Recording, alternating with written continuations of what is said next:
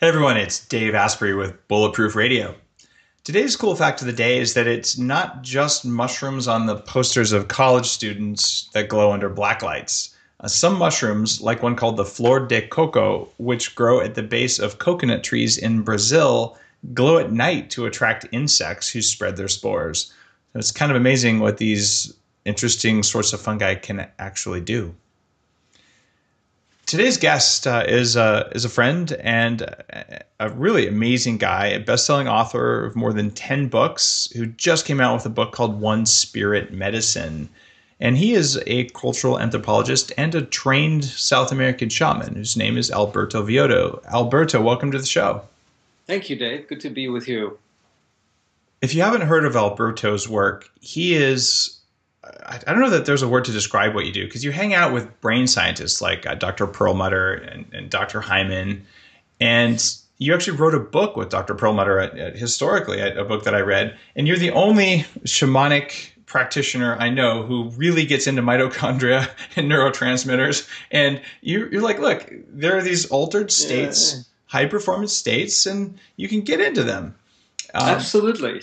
Well, shamans were the first neuroscientists, and actually my background is as a medical anthropologist.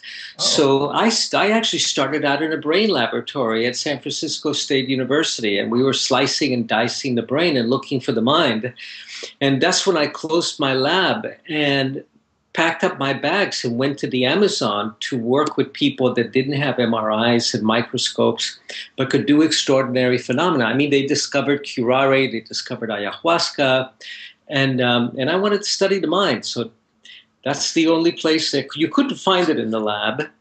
And in fact, the reason that the shamans were so into the heightened states of consciousness, it's because those are the states where you could turn on your higher brain, your neocortex, your prefrontal cortex. Now, in your mid-20s, you were the youngest clinical professor at San Francisco State, and you literally started paying attention to things that maybe even now neuroscientists are just now getting knowledge about. And that was what led you to go down this whole path. But you started out on, I would say, a more Western path than you ended up on. Or were you always kind of spiritually minded here? Spirituality, I think, is the product of a healed brain, of a repaired brain. And we're living at a time when our brains are broken. Spirituality is about creativity, about seeing the oneness of all life, about recognizing that we are connected to all creation. And I think that people that are spiritual, not religious, but spiritual, really are the most successful people in the world, because they're not living in fight or flight. They're not running from danger or seeking safety all the time. They know that the game is big and they want to play it big. Now, I don't know if most people who are listening know this, but I've actually, the way I met you is I've been trained by you. Like I took the Four Winds Academy. I took a week of training and got to your lectures from you every day. And that was how we got to know each other. Yeah.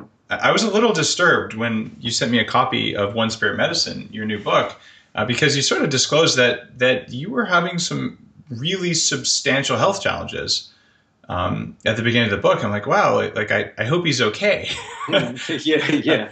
But as I read through the book, I'm like, he's better than okay. Like you took some, I would say some potentially lethal things that were going on and completely reversed them, not using just a spiritual side of things or just a Western side of things, but you blended these things together and you came up with some principles that you used on yourself, but also principles that are in the book. Can you tell me what those big three principles are? Sure, absolutely. Well, first, let me tell you about my diagnosis, because I had a really unusual diagnosis. I was giving a keynote address at a conference in Mexico. I called my docs. I had been in for a major checkup, and I said, "What's the diagnosis?" And he says, "Well, you should be dead." And I said, "Is that the good news or the bad news?"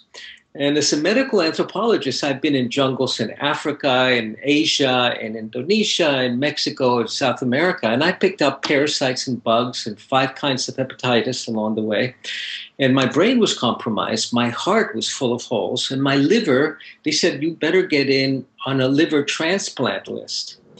And I went, oh my God, Now, it just happened that the day after my diagnosis, I had a ticket to go to the Amazon jungle together with my wife, who's a shaman. And in the ceremonies in the Amazon, I managed to get a new liver. The shaman said that the earth had given me a new liver. In effect, I've got a scientific mind. What they had done is they had intervened to create stem cells in the liver to trigger a repair process.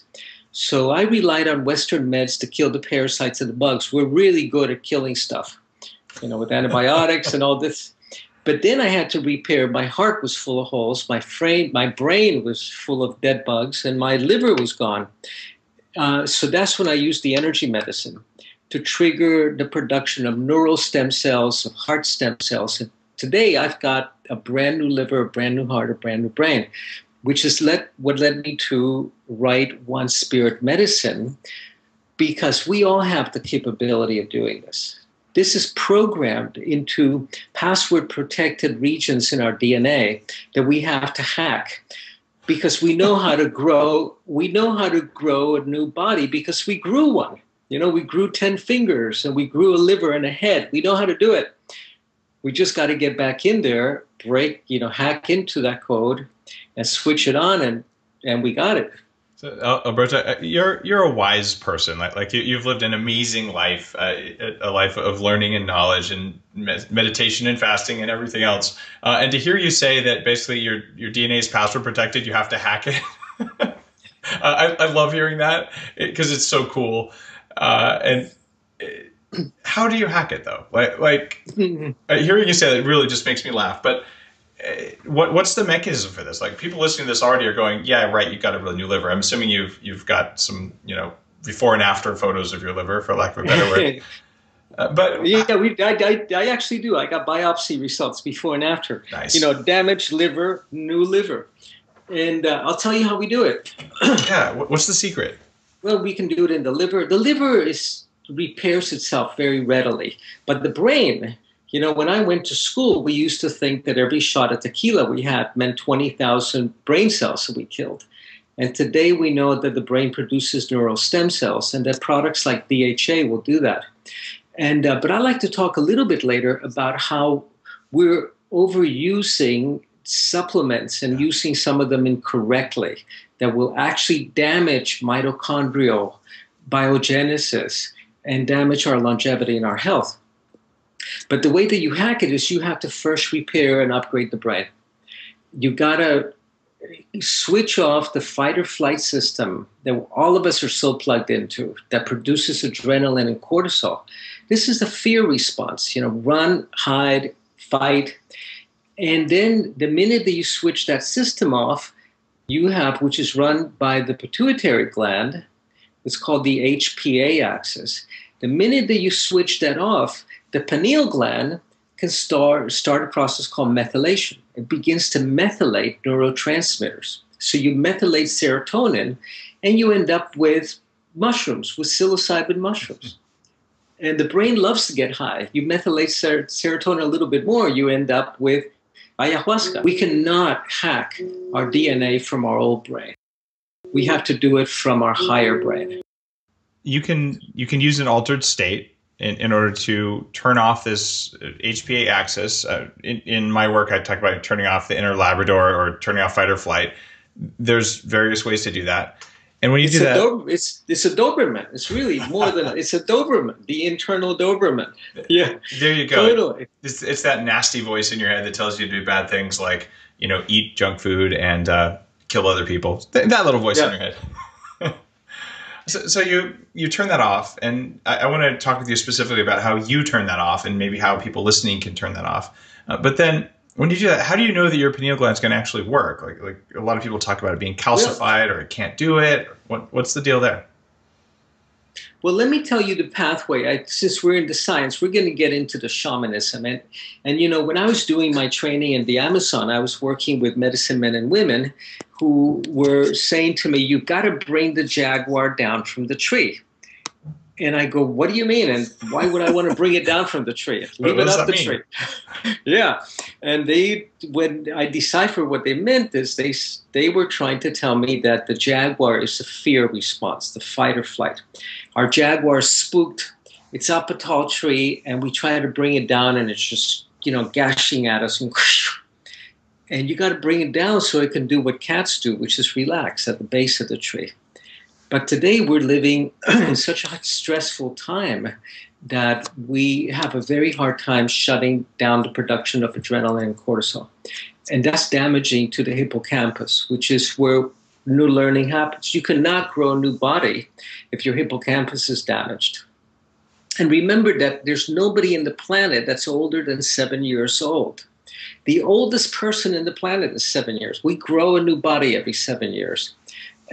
But to grow a new body that's an improved version of the last one, you have to go into the higher states of consciousness that will allow you to create psychosomatic health. And this is dependent on getting the pineal to switch on the production, tweaking our neurotransmitters ever so slightly to produce these incredible psychedelics that get you into bliss, into joy, and into creativity. In advanced meditation states that I've been in with the help of neurofeedback, I've actually had more, call them psychedelic visions than I have on even ayahuasca in the rainforest in South America. So certainly we can internally produce these things. It just seems like it's really hard for most people who are hearing this. Is there a little thing you can just tell everyone? What do you do to feel like you had mushrooms when you didn't? Well, you're not going to get high like with mushrooms, because that's a massive dose. It is. Creativity, it's dose dependent. The micro doses really work well to switch on these higher order circuits in the brain. Now, we know your pineal gland is working if you're sleeping well, because what the pineal does is that it takes serotonin and turns it into melatonin, which is what we need to sleep. But you tweak melatonin a little more, and you're entering into the dream state with your eyes open. And this is a random dreamlike state. What we want to be able to do is to focus it on creativity and focus it on repairing the body, or focus it on repairing your life or discovery. So when you look at how people come across extraordinary discoveries, there's usually a dreamlike process involved where they are able to see opportunity where everybody else is seeing danger or dismal possibilities. So these dreamlike states, all right, so let's say a good portion of people, maybe 100,000 people are going to hear this episode. And 2/3 of them are driving in their car. The other 2/3 are probably watching on YouTube or iTunes or somewhere on video. So let's say you're driving in your car. Like, all right, I'm interested. Alberto's got my attention. I'm going to read One Spirit Medicine. But what do I do now to turn off this HPA so I can access, say, a better state of creativity? Like, is there a hack for that? There is a hack for that. And I'll tell you how you know that you need to hack it, that your HPA axis is running you. If you're driving and the guy who screams past you is a crazy lunatic that should be put away, and the woman or the guy who's just going at 50 miles an hour in the passing lane, is senile and he shouldn't even be out in the street. The minute that you're the sole point of reference in the universe, you know that your HPA axis is overactive. You know that your brain is under attack from cortisol and adrenaline. If the guy speaks by you, you say, have a nice day. That's what I love about LA. When we talk about road rage, we're just kind of connecting with each other, flipping each other off, but it passes. We don't take it home. The minute that you take your anger or your rage or your resentment with you, and then you know that you've got to upgrade the quality of your HPA axis. And the things that do it are the omega-3 fatty acids. DHA does it. Meditation does it. And being out in nature. And eating, of course, healthily like you recommend to all your listeners. But omega-3s are essential. So I recommend krill oil because it's a phosphorylated omega-3 that your brain can use more, and taking omega-3 for your brain is good. But I'm also a little bit wary of excessive omega-3. Like there's a couple more radical people saying, DHA is all you need, and that's, in my experience, leads to nosebleeds and overuse of that. Yeah. What happens? Like how much do you need, and how do you make sure it goes into your brain, not just kind of making your cell membranes unstable? Well, I'll tell you, krill oil is fabulous because it's actually mitochondrial food. Ordinary DHA does not get used by mitochondria. You're correct. So this is a little known secret. I'm glad that you're onto that. And krill oil is magnificent. If you use it for 6 weeks, that's all you need. 3 to 5 grams for 6 weeks. You can repair your hippocampus, which is where learning happens, where you're able to tell danger from opportunity. That's a really quick and readily available fix. The other thing that does it is meditation. And you don't need to sit and meditate for 20 minutes. It's impossible for most of us. If you can take 3 deep breaths while you're driving, and that's, you're doing a micro meditation, which is going to be resetting your entire system. You talked about road rage, and I love that you're talking about driving, because I want to know the specific breath you use, and then I'll ask you about the one I use and see what you think of it.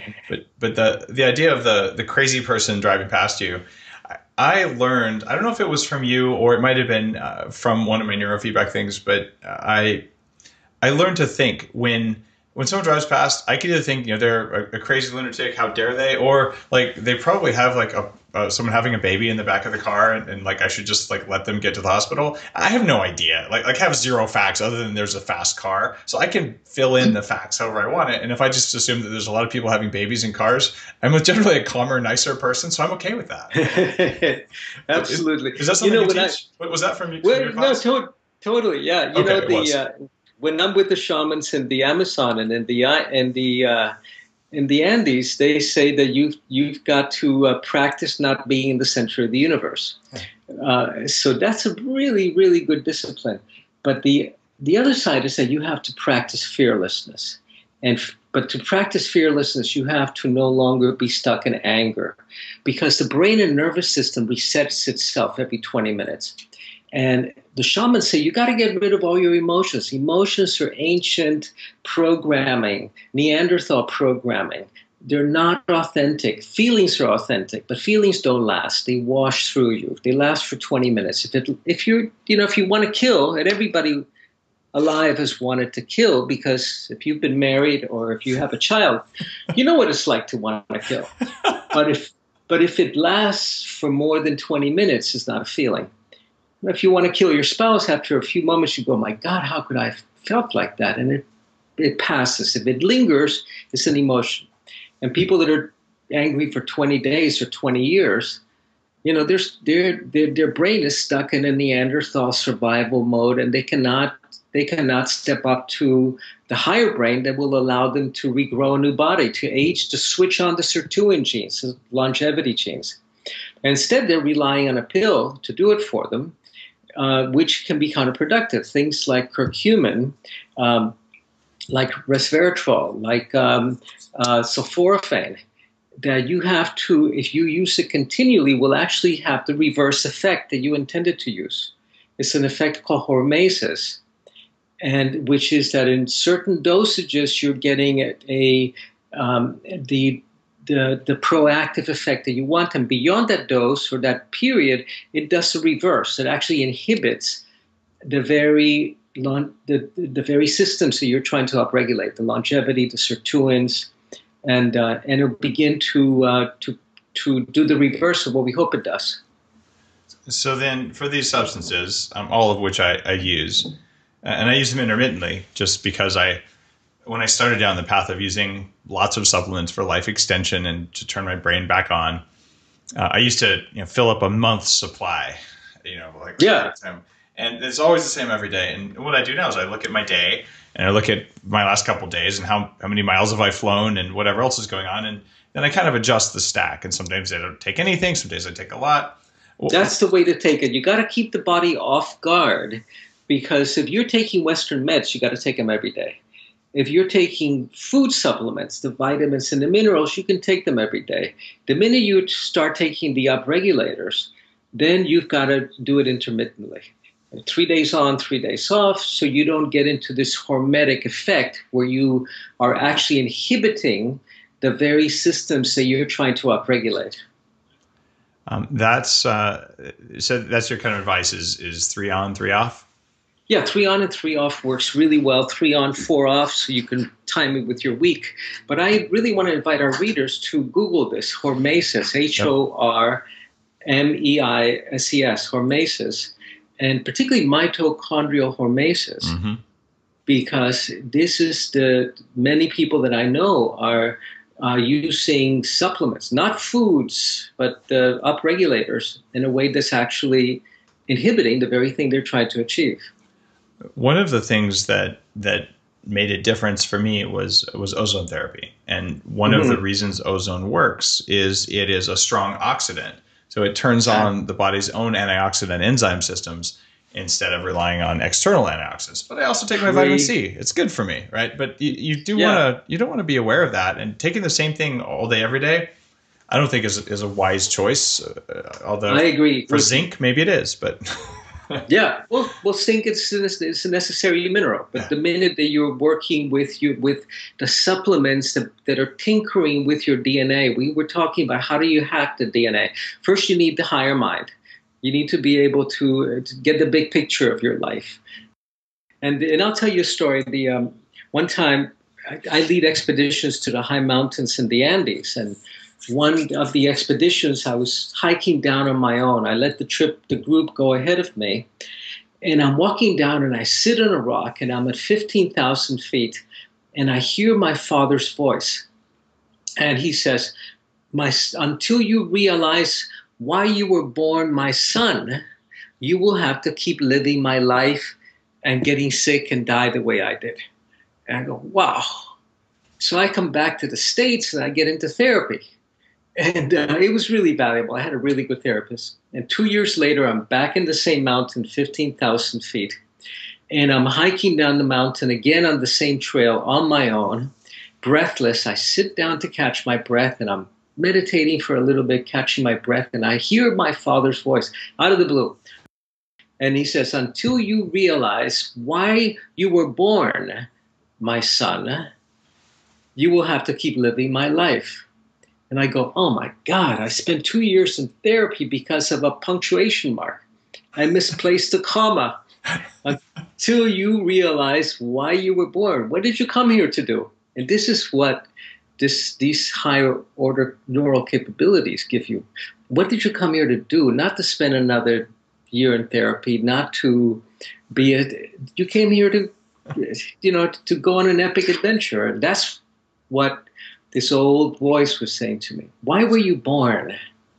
So that's something that I've worked with a few clients on. It is, what's your life's purpose? And the vast majority of people have no clue. So what's your recommendation for someone who doesn't know what their life's purpose is? How do you find it? Well, you got to find it in. You can't be looking for it in the places you've been looking for all this time. So we try to find it through love or through work, through the other. Maybe I'll meet the one. I remember a friend of mine calling me, and he was inviting me to his wedding, and it was his 5th wedding. And I said to him, do you remember what you asked me to do to you if you ever thought of getting married again or even looked at a woman? And he said, well, she's different. And so we went out to dinner. She was a brunette version of the last one, perfectly nice woman. And I said, and he wanted me to perform the ceremony. And I said to him, forget it. I will perform your death rites. I told him, you've got to stop looking for the right partner and start working on becoming the right partner. And so when we find ourselves caught in these cyclical behaviors, we know that we're not accessing these extraordinary visionary capabilities that we have innately programmed into us as humans. We're stuck in a predatory behavior, predatory brain of not having enough, of scarcity, of living in fear. And the combination here is clear. We got to work with what we eat, what we think, and how we commune with spirit. And we got to do all 3 of them. All right. So now there's 2 things that people driving their cars want. One, we still have to finish our question about breaths, and then we have to tell them what can you do while you're driving to figure out the reason you're here on Earth. Well, you want to do it before you get to your destination, and your destination is really what happens. What happens when you get to where you're going? So it's like the caterpillar said to Alice: if you don't know where you're going, just about any road will take you there.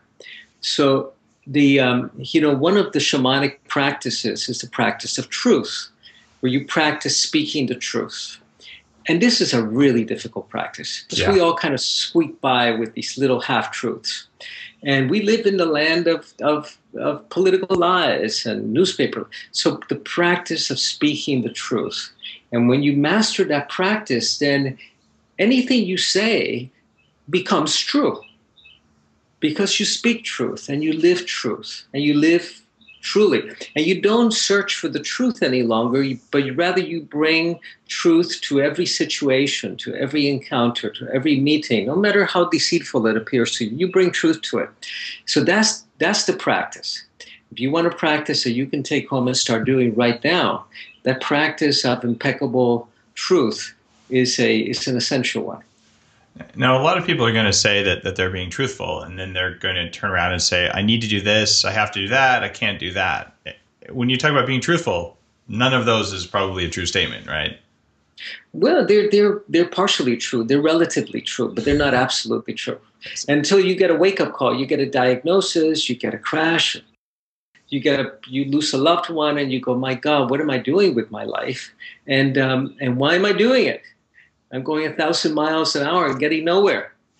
And is this really what success is about? So you begin to ask the big questions. And to do that, to find the answers, you have to awaken your higher brain function. And you have to do that through your, as you so really well articulate, you have to do it through your diet and through your practice, your daily practice. Coffee helps. Your coffee is great. I drink it myself. Oh, I'm honored. It's got to be accompanied by the practice of impeccable being in this body. You know how hard it is to get a body.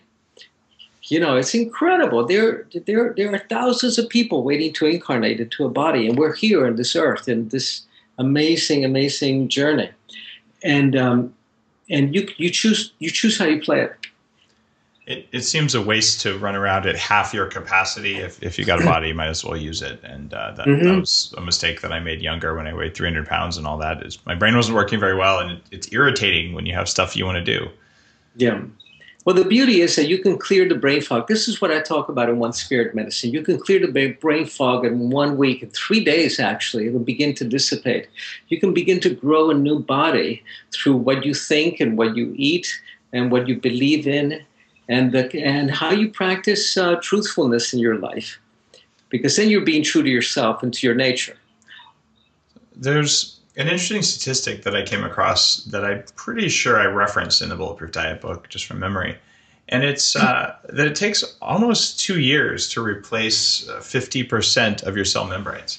So if you start eating the right kinds of fats to build healthy cells that are high performance, it's going to take you a while before you get, like I said, that's 7 years to get a new body. But if you start 3 days, your brain starts turning on. And certainly that's my experience as well. And I'm opening the Bulletproof Coffee Shop because I know for everyone who doesn't see the book or buys the book and never tries recipes in it, I want to just make one perfect breakfast meal or one lunch or one dinner for someone like, whoa, something just kicked me in the head and I liked that and I want more of that. And they can go figure out whatever turns their brain on. But if they've never felt it, it seems like a great service just to just feel it one time. Is there a supplement combination or some kind of way that you'd recommend for people to feel really good one time, like the very fastest or biggest thing that you know? There are a couple of tricks. There are a couple of tricks that you can use. The NADH is one, which which it really supports the electron transport chain, and you can buy it over the counter. It's amazing stuff. Do you like a spray or a sublingual, or how do you take it? I like the sublingual.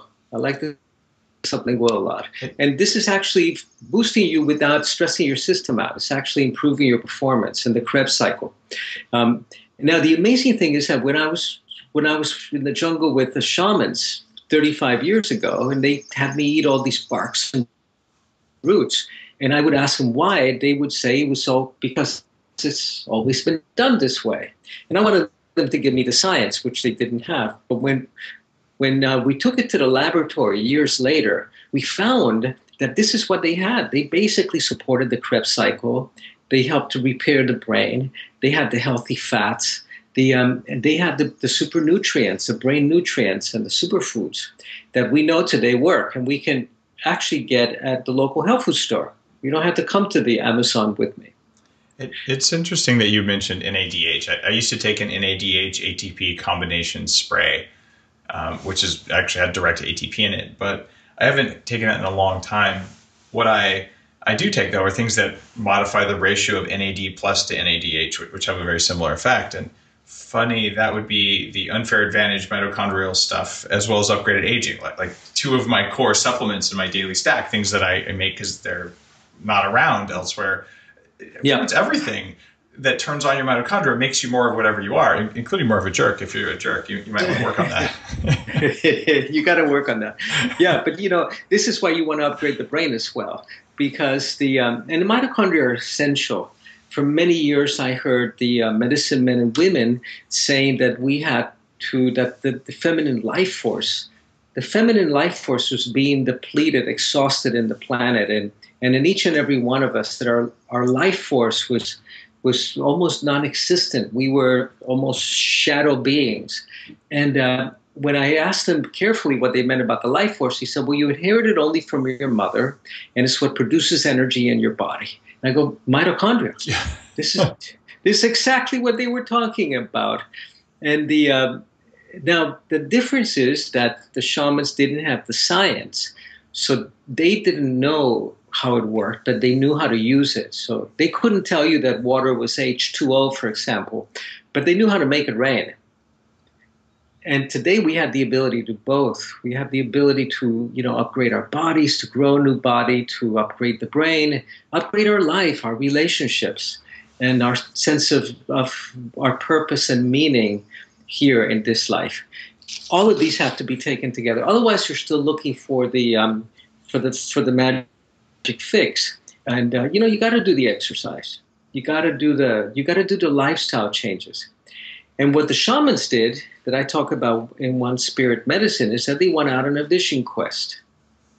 They went to have a direct experience of nature and to meet their demons and to engage them and to befriend them and to make them their allies. And we postponed that. We don't have enough time, enough money, enough sleep. But eventually, at some point, we have to go out to find what that guiding vision in each one of our lives is, so that we can serve it. So, Alberto, I actually did that somewhere around, I want to say 2007. I went and I spent 4 days in a cave outside Sedona, guided by a shaman friend who wasn't there, the only human for 10 miles around, with just water and a sleeping bag, basically, and fire. Beautiful. And I did it because I figured, like, all right, I'm a former obese person. Like, I had issues with, how comfortable am I being alone, and certainly just whatever emotional issues around food, like whether they're there. So I'm like, what better way to push all those buttons at once than to be in a cave with no food and no people, right? Totally. It was an interesting, it's not what I would have expected, right? It was a healing time. But I don't think most people listening to this are going to have the opportunity to do that. Is there a way to do this in LA? Like, how do we make this more accessible to people to help do that? Like, I'm very fortunate to have had that experience, but no, truly. Well, you can do it in LA. You can do it in New York City. And in the book, in One Spirit Medicine, I talk about clients that I've helped to do their vision quest. One of them was an ER doc. And he set himself the intention of doing a vision quest, which means that you have 3 days of caloric restriction, basically fasting. And that will switch on all of these repair mechanisms, as you know, that if incredible repair increases free radical production inside the cell, which turns on the free radical scavenging systems in the glutathione, the superoxide dismutase inside the cell. But in the vision quest, you fast and you drink water and you begin to detox. And you said your intention. His intention was to begin to find the heart in everyone that he touched. And this was Miami ER, full moon, gunshot wounds that he used to treat like a piece of meat. Now he treated like a living, breathing future Buddha. And his patients began to get well in a different way. He became a compassionate human being, and what happened is that his brain began to change. His relationship to himself, to his family, to his body, and he found a guiding vision for his life. And before, he was into medicine for the money and for the fame and for the fact that it gave him something to do in a very high adrenaline state. And now he became a healer, and is a man who was able to step outside the mold of his own life. So you can do this wherever you are. That was okay. It takes intention, it takes fasting, and it takes commitment to it. And he took 3 days off of work and basically stayed at home, fasted, and No, he did it while working. He was he was still working. That's incredible. He was patching people up, but his intention was to see a Buddha in every one of his patients and not just a bunch of flesh. So he raised the bar. You got to raise the bar. No, that was it. And we can do it wherever we are. We're not too busy, because you can do it regardless of what you're doing. You got to raise the bar for yourself. So now, at this point, you've probably pissed off some small portion of listeners. The skeptic-minded scientist types are saying, like, this isn't crispy enough for me. Like, I want everything a little bit mechanistic around this stuff. But whenever I ask these questions, there's always sort of like, well, there's an intent thing, or like there's some fuzziness. And every spiritual practice that I've ever played with or experienced or worked with always has some of that, where like it's hard to explain what it is, but you have to do it, or a teacher shows you, or something happens. Why is there that fuzzy edge when we talk about these kinds of practices? Well, we don't have the science behind it yet. We know what fasting does to the body. And we know that one of the things it does is that it makes you really pissed off.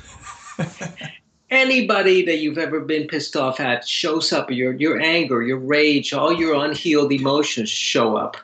And this is and your more primitive brain, your Neanderthal limbic brain, thinks it's going to die because that brain feeds on sugars. Yep. And when you fast, you're going basically from the sugar system to the ketones, to feeding on fats, which is what the higher brain feeds on. It loves the fats. But when you begin to restrict the sugars from the lower brain and from your intestinal flora, which you have educated into living on chocolate chip cookies and sugar, they freak out and they begin to put out toxins. They poop. And you begin to put up toxins that may give you mood swings and make you irritable. So it's tough. It's tough to do this kind of work, but you got to make a commitment to yourself to do it. And after 3 days, you break through. But 3 days is the mark. And the fussiness about it is because it deals with feelings, it deals with emotions, it deals with this fussy area that we call spirituality, which in my book with David Perlmutter, we try to define really as what happens when you awaken latent neural circuitry and begin to live a more enlightened life. But yeah, this is fussy territory. We don't have it under the microscope yet. And it makes it rough because people say, okay, maybe I want to do this. Maybe I'll suspend disbelief. I'm an engineer. My background, computer science. I come from an engineering family where I don't think meditation is a common thing.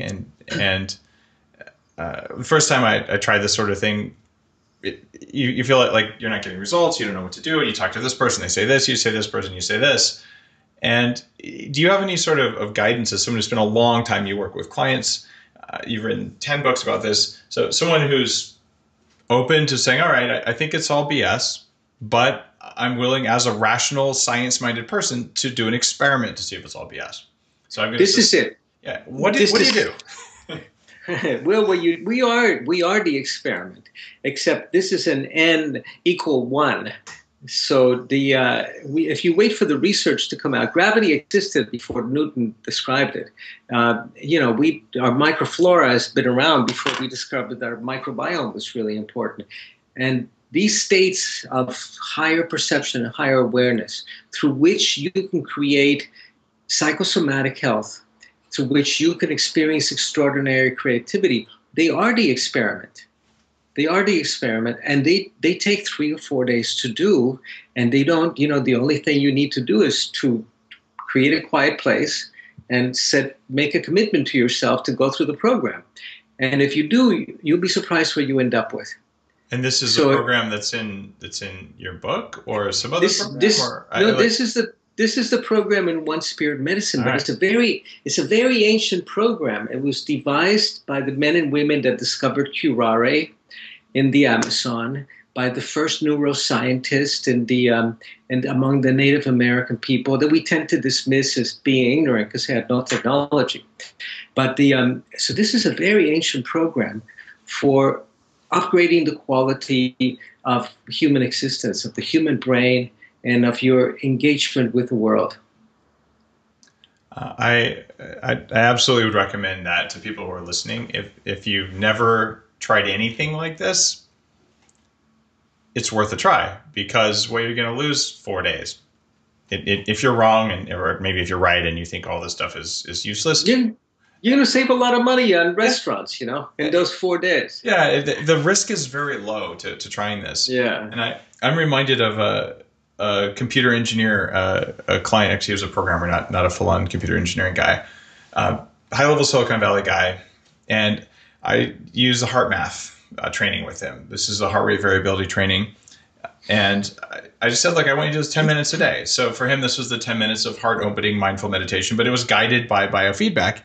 And coming from that world, this is a world of rational people. A lot of them are kind of on the Asperger's spectrum, and this guy certainly was. And I get this interesting phone call, and he goes, Dave, I finally got to the hardest setting on this biofeedback. It was really a lot of work. And then I just did it for an hour straight where I was in the hardest mode. I went into this altered state. And he goes, I think I experienced bliss. Right? You don't hear engineers talk about bliss. It doesn't happen. And I was just so amused at this. But that's the sort of thing you're playing with, where maybe it's something you haven't experienced before, but you're talking about a few days of, all right, I'm going to give it a try, suspend disbelief, and just do it. So I would recommend checking this out. And I've spent a week training with you. You know what you're doing. Yeah, my clients, my personal clients include, hedge fund managers, people that manage billions of dollars in the industry, people that are building museums, that very, very extraordinarily successful people that have put this to work in their lives. And it has leveraged their inner peace and their outer success. So it works. It's worth a try, and we have the tools to do it. In the book, I covered the nutritional tools. How do you support mitochondria? How do you support your sleep? How do you go into detox? Because during the night, when you go into a 3-day fast, you're actually switching into the cellular detox systems, what we call autophagy. So you are eliminating cellular waste. Mitochondria are really big structures inside the cell and hard to get through the cell membrane, what doesn't get recycled. So so you're going to be doing a deep scouring, a deep cleansing of the neurons in your brain. And this is what brings about the clearing of the brain fog. And once you do that, once you bring your brain online, wow, you can begin to dream your world into being. Otherwise, you're going to keep repeating the same nightmare that we inherited from our parents and from the culture. It's interesting that ketones and autophagy are key there, and those are some of the biohacks that I write about as well. And there's ways to go very deep, a 3-day fast, and there's the 1-day protein fasting, where even if you're eating something, you eat 0 protein, and you can kick off a certain level of autophagy in 1 day. Because you still have energy, especially if you're getting enough fat. So you can actually have ketones, and you can have some glucose. And so all those protein enzymes don't know what to do. So they might as well go to work on cellular repair. And those little things, unless you have a practice like a shaman where you're watching and monitoring constantly what your brain and body are doing from environmental inputs like the forest or like what's on your plate, you're not going to pick this up because it's unlikely you'll find these corner cases. But when you do, there are neat things like the 3-day fast that you're talking about, where suddenly things happen that don't make any sense because they're probably based on principles that we don't fully understand, but they're very tangible. And someone who said that didn't happen to you because we don't know how it happens would sound like a madman, because it did happen to you and you felt it. Yeah, precisely. And, we are the experiment. We are the living experiment. And the context in which this is happening is this amazing event that's happening in the planet right now, where we're dealing with the 6th great extinction event since the dawn of life on the planet. The last great extinction event before the one that we're in was when a giant meteorite struck the Earth 65 million years ago, and 95% of all species living, including the dinosaurs, disappeared. But today, there are more species being lost annually than in any of the previous 5 extinction events. And what happens when you have an extinction event like the one we're living in, 70% of all mammals, large mammals, are going to be gone in the next 50 years. This is a science. When you're in the midst of an extinction event, nature steps on the accelerator, takes a foot off of the brake, steps on the accelerator, and then you have quantum evolution happening. Not just new species appearing, but species that are able to acquire extraordinary mutations and become very adept at what they do. And this is where we have the opportunity to truly make a quantum leap in our own evolution within our generation, uncoil that DNA code another turn, and develop traits and capabilities that were not available before, because it's being supported now by Mother Nature. And in fact, we have to. Can I add something to that, Dave? Please, yeah. Because in the last 50 years, we've undone the last 50,000 years of evolution. Because we've been saving the lives of children that nature would not have otherwise selected to survive. Because we've eliminated infant mortality. Infant mortality was 10% 50 years ago. Today is a fraction of that. We're saving the lives of children, including myself, that nature would not have selected to survive. So we've begun to self-select. So we have to begin to participate consciously in creating our health and our longevity. And remember that the species, nature selects for the longevity of the species, not of the individual. So that means that nature selects for reproduction at the level of the individual. And I don't want any more kids. But what happens after about the age of 40 is that we begin to switch off the growth hormone, the repair systems in the body. But today we know how to switch them on again. We're adrift in the sea of evolution, and it's up to us to create our health. That experiment where n equals 1, that's what we're living today. Very, very sage words. Now, we never did get to, what do you do for breathing when you're driving to not want to kill the other drivers? What's your breathing hack for driving? Because that's at the very root of all this. Stop wanting to kill people, and your genes will actually change. So, what's our breathing? Well, the breathing thing takes 3 breaths. It takes 3 breaths, and you have to do a mantra that goes with it. Okay. This is a very sacred mantra that I'm going to give you. Okay, the mantra is, all I am is my breath. All I am is my breath, all right? All I have is my breath. All I have is my breath. All I have is, you can do either variation of that. All I have is my breath. You inhale through the nose, exhale through the mouth, and listen to your own breath going in and out. And when you repeat that mantra, because all we have when we're born is our breath, and when we die, that's what's released. We expire. And that will bring us to appreciate the impermanence of our life, the fact that life and death are so intertwined with each other, and that we must appreciate each moment. But when you remember that all you have is your breath, all I have is my breath, 3 breaths, it resets your perspective. It takes you out of crawling with the hedgehogs to flying with the eagles. Does it matter how long your in-breath and out-breath are? No, just deep yogic breath, in breath, All I have is my breath, out breath. And pause for a little bit between the in breath and the out breath. And after a while, this will become a practice, and you'll find yourself doing it 10 times a day. I first did ayahuasca in Peru in 2000, which was a pretty profound experience for me. I did it with a shaman. And one of the things that I first remember coming out of it all the way is taking a breath. But I felt at the time like I had not breathed in a long time. And it felt like the first breath I'd ever taken, sort of the rebirth kind of idea. Why is the breath so central to all of the stuff that we're talking about? Because the breath is, the region in the brain that regulates breathing is our primitive reptilian brain. And some species don't have breathing programmed into their brain, like dolphins. Dolphins, that's why half of their brain sleeps at any one time, so the other can keep breathing. But the breath, if you look at the word spirit, it means breath. And as you inspire, you become inspired. You expire, you die, you exhale. So even our story of creation begins in the beginning. There was the breath, there was the word. And when you're able to come back to your breath, you're able to reset that fight or flight system. You're actually instructing the pineal gland to start producing the natural ayahuasca and psilocybin in the brain. The breath is the master regulator. Here's what I do, and I'd love to have your shamanic take on this breathing exercise if you have one.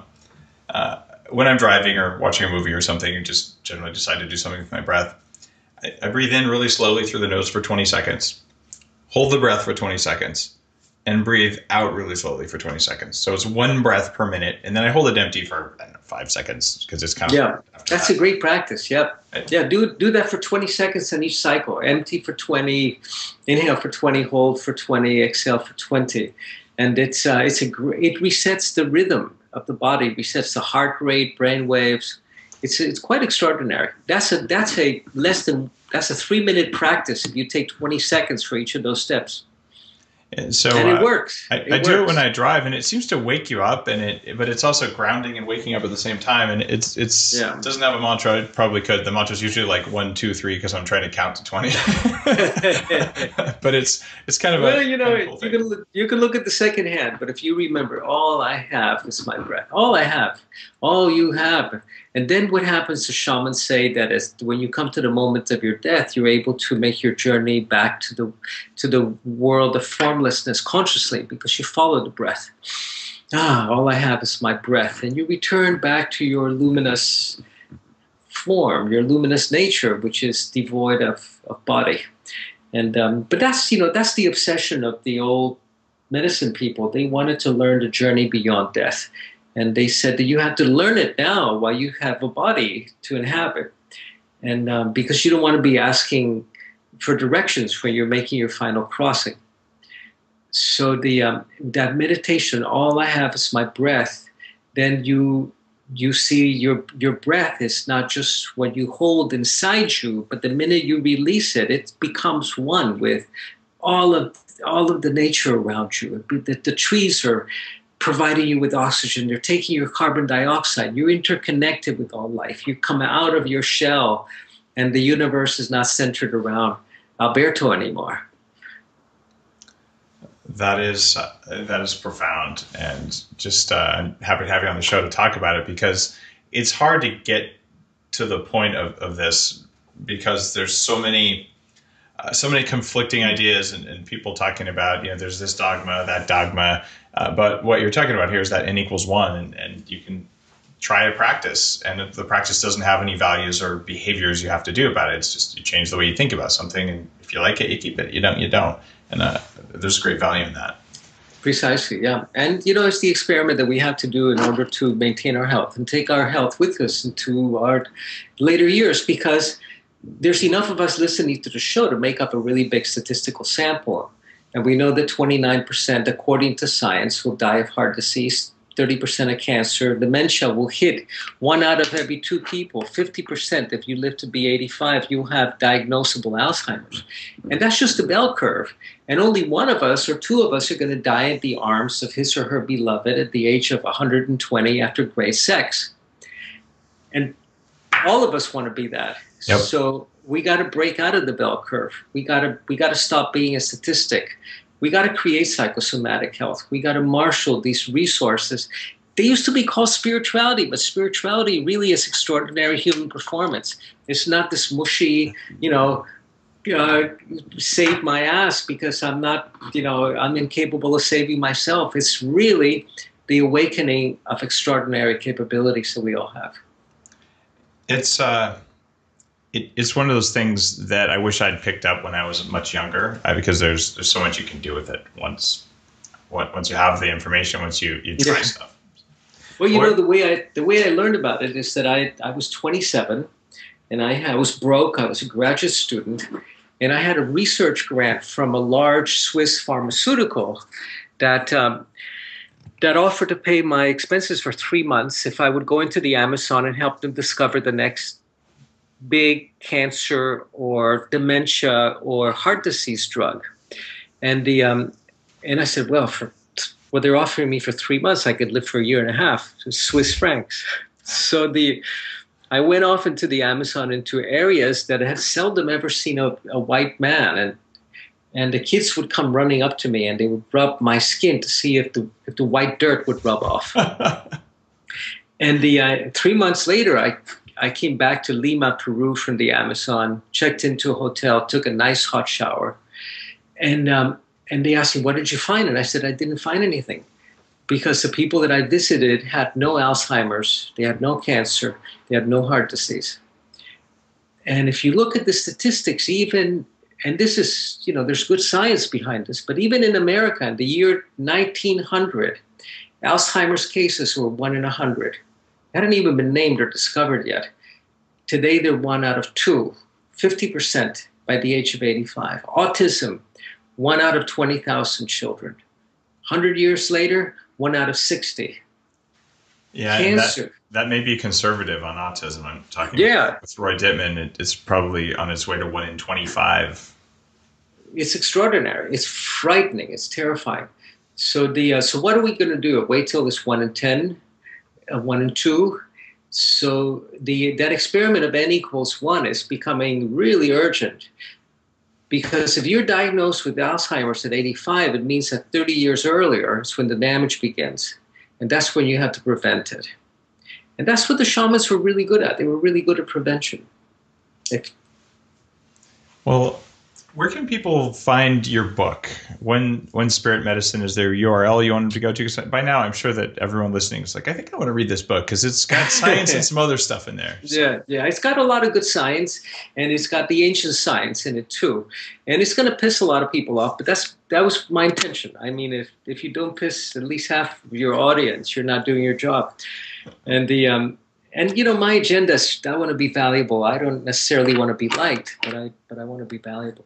And the One Spirit Medicine, you can get it at Amazon or at our website, the4winds.com, the4winds.com, that talks about our energy medicine training programs.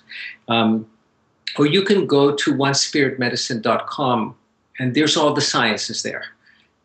And the science is now supporting what medicine men and women discovered 10,000 years ago, when they had the Paleolithic diet and the Paleolithic belief systems. Well, there's a question, Alberto, that I've asked every guest, including you when you were on the show last time, which is, what are your top 3 recommendations for people who want to perform better? So I'm going to change the question for you and ask you, given all of this knowledge you have, what are your top 3 recommendations for people who want to discover their inner healer? You want to do to your body what you've done to yours. What are your top 3 most important things? First, you got to be able to laugh at yourself at least 5 times a day, regularly. Laugh at yourself and really cultivate the humor. Second, practice kindness and compassion, beginning with yourself. And let me elaborate on this one. This has to do with the practice of non-suffering, because pain is inevitable. It's part of life. Suffering is optional. So practice non-suffering, practice compassion with yourself and others. And the third thing is that you know, it's what Armand Hammer said. He said that if he had known he was going to live this long, he would have taken better care of himself. You got a body, you know, work it out, exercise it, feed it right, and be blissful, you know, practice bliss. And this is what we came here to do. We came here to dream the world into being and not to trudge and suffer through life. And we know how to do it. One Spirit Medicine is a small contribution to that. I love what you're doing, Dave, because that's your mission and your vision. Thanks, Alberto. That means something extra special coming from you, because I really value your teaching and your wisdom. And thank you for being on Bulletproof Radio. Thank you so much. Hey, if you liked today's episode, and I certainly did, this was a great interview, please do me a favor. Head out there and pick up a copy of Alberto's book. That would be incredible. It'll be good for you, and it'll be good for him, and it'd be good for me, actually, because I'd love to see that happen. I really want Alberto's work to hit the New York Times, because it's going to help a lot of people, and that's what Bulletproof's all about.